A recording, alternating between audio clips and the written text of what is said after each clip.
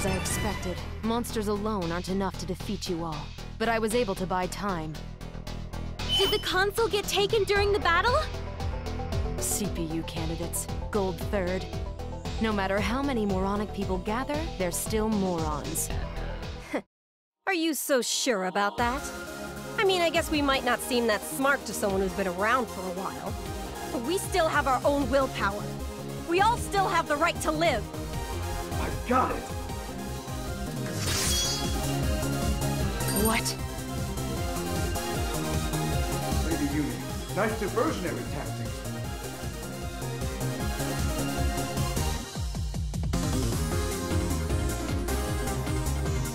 One punch! Lady Uni and Master Kurome, very nicely assisted. I've taken back the console, as you can see. As expected from the one who was called Justice Train, Dog, One Punch Goo-Man. That was a splendid one punch. His inability to stand out actually came in handy? And the macho Dogu was with him? Looks like you can't underestimate his anonymity. I can't believe I didn't see him there. I didn't either.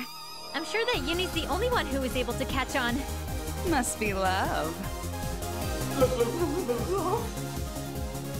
What the heck are you guys saying? You thoroughly got me this time. To think the first person to land a decisive blow on me would be that Dogu. I really felt that one. It's no exaggeration to say I trained my biceps for this day. It was a punch with all the momentum from the next city over to here. Oh, we haven't even gotten one hit of damage on her yet. But Goo-Man got it ahead of us. Maybe I'm not fit to be a protagonist after all. How dare you take the console from me? I've waited decades to break this seal. Don't think you'll leave here alive. What is this bloodlust? It feels completely different from before. This is her real strength. I'm scared. My pectoral muscles that I've trained to my utmost limits are trembling.